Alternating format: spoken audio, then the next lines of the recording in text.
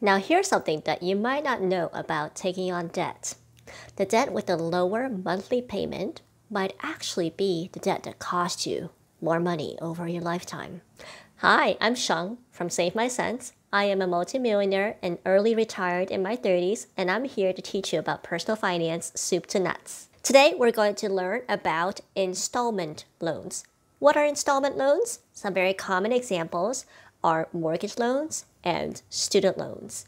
And these loans are called installment loans because they apply the same monthly payment over time to help you pay off the loan over a certain period of time.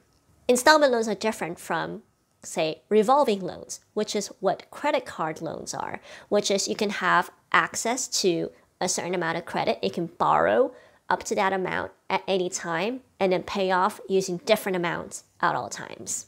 So let's go back to the question that I first posed. How can it be that a loan with a lower monthly payment could actually end up costing you more money? Well, there's 3 parts to a loan that I need you to know in order to understand how an installment loan works. These 3 parts are the balance that you owe, the interest rate on the loan, and the term, which is the total amount of time in which you have to get the loan paid off. Let's start with a very simple example of a $10,000 loan. So this $10,000 is your balance. Let's also, to make lives a little easier for us, to use the same interest rate in both examples, I'm going to use 5% as the interest rate. Now, most loans are compounded on a monthly basis, meaning that you're going to owe a monthly payment. But just for my illustration, I'm going to do it once a year. So this loan is going to have an annual payment. Now, this is where the difference happens. I'm going to show you the math for a loan that takes 10 years to pay off versus a loan that takes 20 years to pay off. The $10,000 loan with the 5% a year interest rate over 10 years is going to have an annual payment of $1,295. The $10,000 loan with 5% interest over 20 years is going to have an annual payment of $802.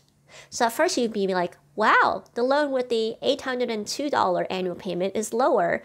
That should be the better deal. That's going to be the debt that I'm going to pick. The way that these installment loans work is that over time, as you make your monthly payment, some of the monthly payment goes towards interest. Some of it goes towards paying down your principal balance. When the loan term, the amount of time that you have to pay back the loan, gets longer, more interest is applied against your loan balance. So even if the term looks longer and your monthly payments look less, in fact, you're actually paying a lot more in interest. I'm going to show you the math next. So now you can see the table with the loan that's over 10 years. And you're going to see the first column shows the payment going towards the loan balance.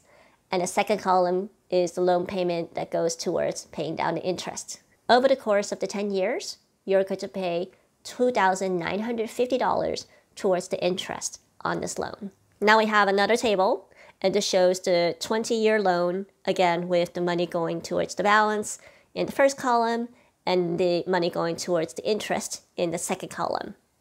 In this example, the 20-year loan is going to cost you over $6,000 in interest payments. So even though the monthly payments seem less, you're actually doubling the amount of money that you're sending to the interest on these loans. So be very careful and read the terms when you sign up for loans and really understand what you're signing up for. And at the end of the day, I hope that you always make it a plan to get debt free, to pay off your loans early if possible.